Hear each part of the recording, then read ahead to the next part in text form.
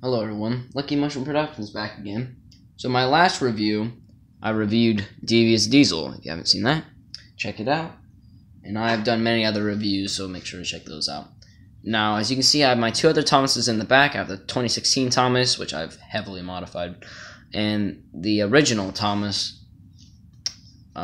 That one's from 2011, although it's basically the Thomas they've used basically up until 2015. So today I'm going to be reviewing a different Thomas.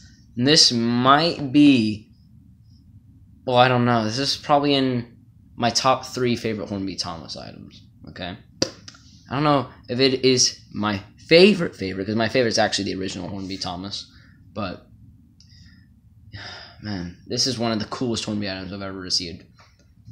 It is the limited edition of 1000 Thomas the Tank Engine from Hornby. Now, I remember these sold like crazy, and I could never get my hands on one. So now I finally have it. It was made for the 70th anniversary, which was in 2015, I do believe. So let's get on to it. So it's a completely different box. I wish they would have used a Railway Series rather than that Nitrogen Studios Thomas animation, but you know, whatever. Thomas 70th anniversary locomotive, special metallic blue finish, and you got that really cool background. On the side, Thomas the Tank Engine, limited edition of 1000. So, says the same thing on this side. It originally cost £95, which is, you know, I mean, this really is a premium model once I get onto it. So, there's not very much going on the sides, and not very much on the back either. You got thomasandfriends.com, Thomas the Tank Engine, created by Brett Allcroft. I'm glad they still have that on there.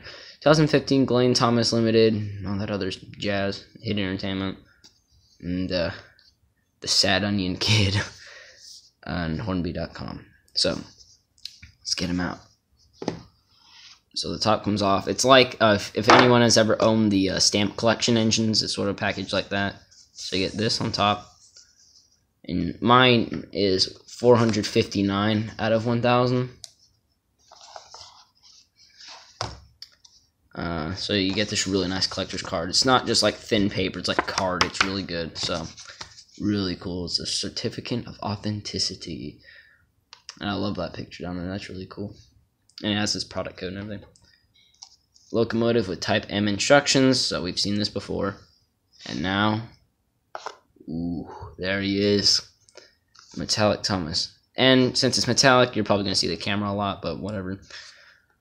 Man, this thing is awesome. I love this model. And it's amazing what a change of paintwork can do to an engine. So I think we're going to get him out. I'm going to remove this. Let's put this over here, actually. And I'm going to remove him like so. I do not want to mess up the paintwork. So I'm going to probably ledge him up. Just take him out. There we go. Okay. We're going to put him down.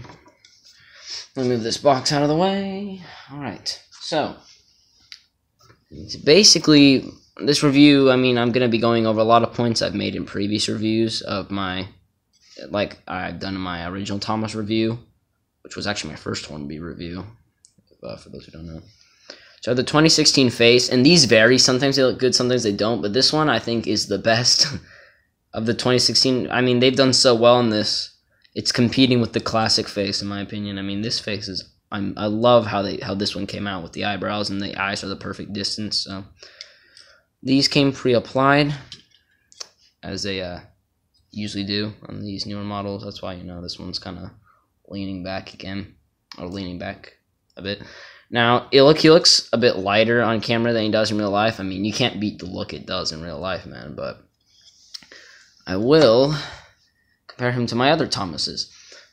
So this at one point was the 2016 Thomas. I have done a lot of modifications to him. This face, the reason why that Thomas doesn't have a face is because this Thomas now has that face. And this Thomas is the one y'all see in videos, or y'all have been seeing in videos since 2000, like mid-2016 onward. There's those two. So these are the two on the market right now. Obviously I've done changes, like made that all white and everything, but look at that. Shows what a paint job can do.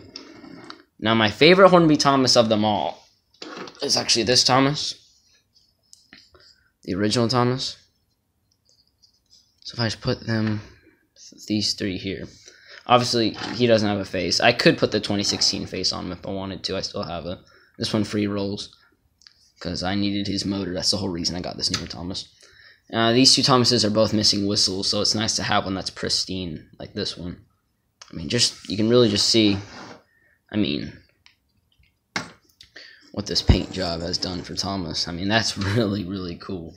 So, put these two back here, and let's get back onto this Thomas. So, I love, you know, just the look on him, really. And you have to grab them from either down here, like by the buffers, because, I mean, that's, if you get your fingers on there, it'll probably leave marks.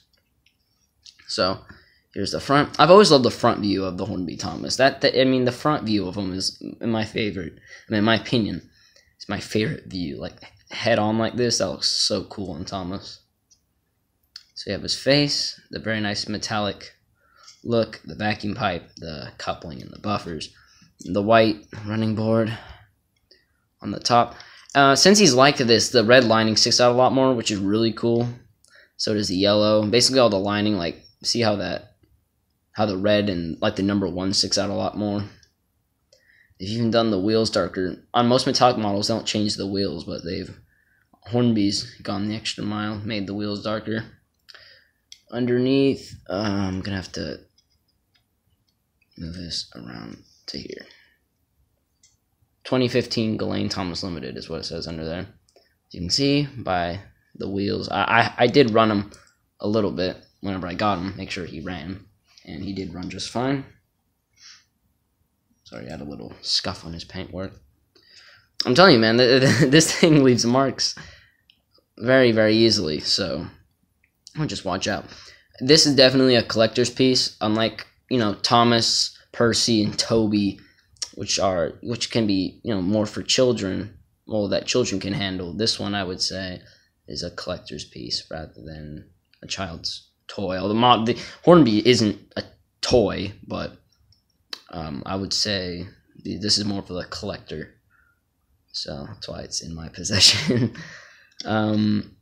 Yeah, I mean, it's just the Thomas repainted. So y'all want to see, you know, all the details of them, check out my first review, which was the Thomas review. I may or may not put an annotation on screen. I hope I remember it, but who knows. There's the inside of the cab. Again, it's detailed. You can see the reflection like crazy off of this thing. I mean, like, this thing, I love this Thomas, like, to bits. I love it like crazy. You know, you got the 2 whistles up there. The matte finish on the cab and smoke box. That's cool that they didn't make it all metallic, that they still kept the matte on the cab roof and the smoke box. So I like that. I appreciate that. Yeah, man, I'll go with the face on this one. This face is really good. It came out really good. So that's about it for this Thomas. I'm going to jazz up the background in 3, 2, 1. All right, that transition was probably really bad. Anyway, that was my review of the 70th anniversary metallic Hornby Thomas. I hope y'all have enjoyed this review, and I will have more to come soon. But I am blown away with this Thomas. This goes beyond the scale, so I'm going to give this guy a 12 out of 10, a 12.5, a 12.5 out of 10. I do recommend this. He's quite hard to find now, and when you find him on eBay, he goes for quite a lot. I got pretty lucky with this one and got him in a reasonable range, but they go on eBay for like $200, so I would be skeptical when you're purchasing this. And again, I mean, you're not going to run him very much because he's a collector's piece. Like, I'm not going to run him very much. So I just, you know, just be aware of that. Yeah, but I do recommend him to any Hornby collector or any Thomas the Tank Engine collector if you can get around to purchasing him. So, that has been my review. Like and subscribe, and Lucky Mushroom Productions, signing out.